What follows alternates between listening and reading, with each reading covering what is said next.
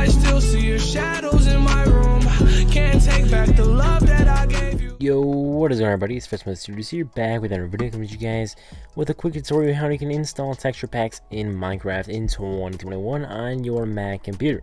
So to start this off, we're just going to download a random texture pack here from CurseForge and let it download. Allow that to download. It's going to take a couple seconds here. It's going to be a zip file, and that's going to unzip it for us automatically. So the key part in this is to make sure you have your library folder. Now, if you guys do not know how to have that here, you're going to want to go home.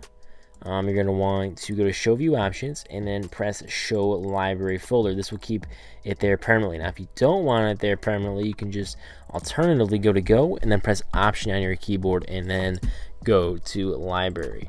And once you're in the library, you're going to want to go ahead and head to application support. From there, find Minecraft, which would be by the M's, which is near the bottom, of course, and then go to resource packs. We have nothing in there right now, so Realistico demo can go right in there. I went ahead and downloaded some more texture packs, so we're going to go ahead and throw those in there as well.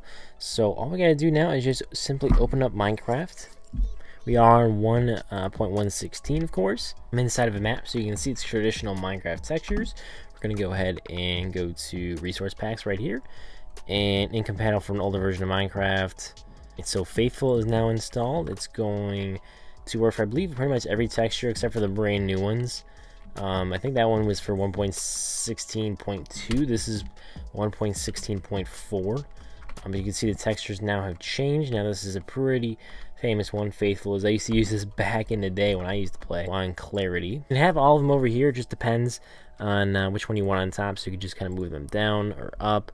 We'll put bare bones up there as well. We'll move that one down, and then also alternatively you can do open pack file and it'll bring it up for you right then and there. But let's go back to Minecraft. And it's going to refresh real quick, and now we have the other texture pack we installed. So it's very simple to do. Hopefully this tutorial did help you out. I'm gonna do the other one real quick as well.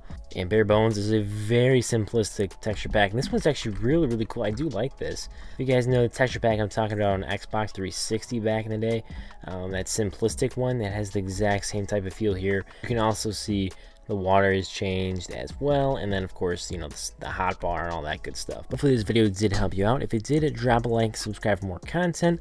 I'll be making a new Minecraft channel soon, so stay tuned for that. In the meantime, if you guys are fans of fun challenges surrounding cryptocurrency and Instagram, making money online and saving money, then I'm here for you to provide you the content that you need. But anyway guys, I'll catch you all in the next one. Peace.